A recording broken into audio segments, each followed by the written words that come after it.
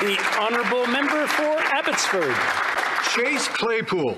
Mr. Speaker, until recently, most Canadians had never heard of Chase Claypool.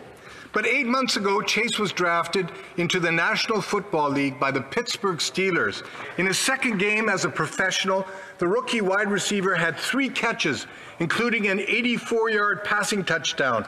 That's the longest TD from scrimmage in league history by a Canadian player. 2 weeks later, Chase scored 4 more touchdowns against the Philadelphia Eagles, another record. Since then, he's continued to tear up the league, including 10 touchdowns in his first 10 games. Could a Super Bowl be far behind? Chase played high school football for the Abbotsford Panthers before playing college ball at Notre Dame. He joins golf champions Nick Taylor and Adam Hadwin, World Cup soccer player Sophie Schmidt, Vancouver Canuck Jake Virtanen, and many others in cementing Abbotsford's reputation as a hotbed of talent. Congratulations to all of you. You've made us proud. Yeah.